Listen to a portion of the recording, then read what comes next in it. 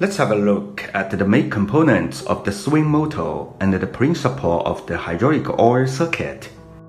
This is a time delay valve. The function of the valve block is to release the brake and makes the oil pressure released slowly. There are two oil inlets, that PG port and the SH port on the valve block. Delay valve core, brake release valve core, and their corresponding springs. When the excavator pilot joystick is in the swing position, the pilot oil enters the main valve to push the swing valve rod to move, and the pressure oil enters the oil inlet of the oil distribution plate of the swing motor from the main valve through the end cover. At the same time, the pilot oil enters the SH port of the time delay valve through the shuttle valve.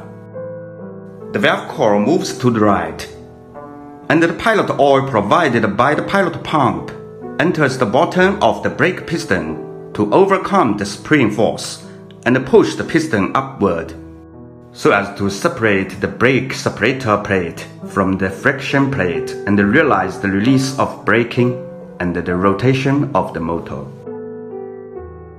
When the pilot joystick returns to the neutral position, so that the rotary valve rod of the main valve returns to the neutral position, and the working main oil circuit of the swing motor is cut off.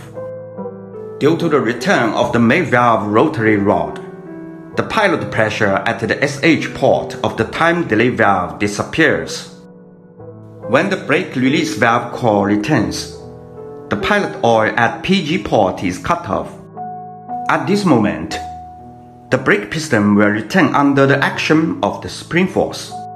Due to the action of time delay valve core, the brake separator plate and the friction plate will be fully combined after around 5 seconds to realize the mechanical braking of the excavator rotation.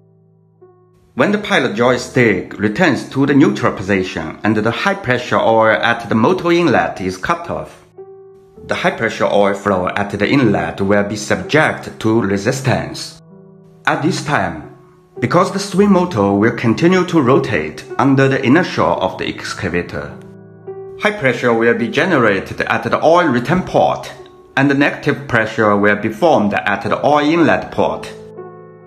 The compressed hydraulic oil at the return port acts on the plunger of the relief valve and increases the pressure at the top of the relief valve through the orifice on the plunger. When the pressure acting on the lower part of the plunger is equal to the sum of the upper part of the plunger and the spring force, the plunger will open and the hydraulic oil will overflow gradually. At this point, the overflow pressure is called P1. Because oil pressure acts on the upper part of the plunger at the same time, when the oil pressure is greater than the reaction force of the spring, the plunger will start to move downward.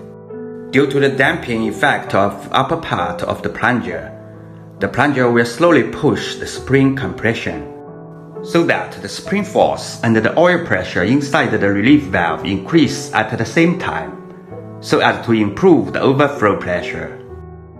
When the plunger reaches the step surface of the regulating plug, the pressure inside the relief valve will continue to increase because it cannot move downward. At this time, the overflow pressure is equal to the sum of the internal oil pressure and the spring force of the relief valve.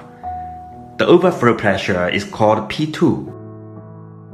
When the swing motor relief valve overflows, the oil makeup check valve opens to supplement hydraulic oil for the motor oil inlet, so as to prevent cavitation. The swing motor realizes stable hydraulic braking in the above process.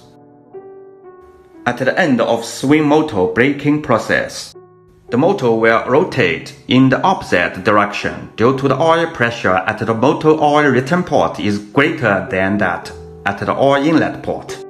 In order to alleviate this phenomenon, an anti-rotation valve is installed on the swing motor. When the swing motor is stationary, the valve core of the anti-rotation valve is in the neutral position under the action of the spring force.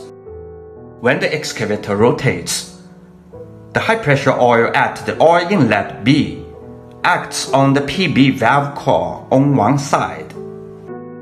The valve core moves and cuts off the bypass oil circuit, and the motor rotates.